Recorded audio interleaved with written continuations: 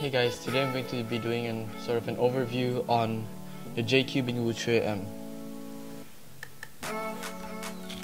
So this is the cube. It's stickerless Wuque, and John JCubing put some magnets inside it, and he set it up very well. So I got this a few months ago, and since it was stuck in the mail for pretty long, for like over a month I think, the loop kind of got into the cube for a long time and it wasn't broken in, so it took me quite a while to break it in. But after breaking in, the sluggishness just disappeared and it became really fast and smooth.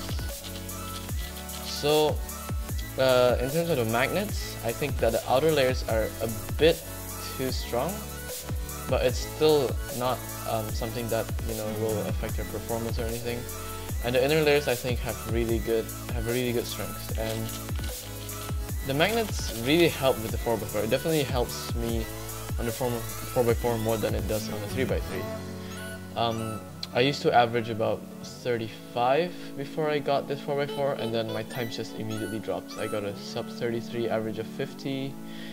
I basically broke all of my PBs. I got a 24 single, 28 average of 5, and I also used this cube to get to win Indonesian Championships 2017 with like a 31 average.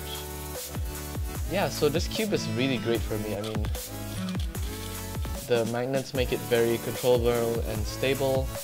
The setup is amazing, which makes it perform very well. And also, I have never experienced a pop on this, which is great. Yeah, it also works well for me in competitions. I don't get nervous while using this cube.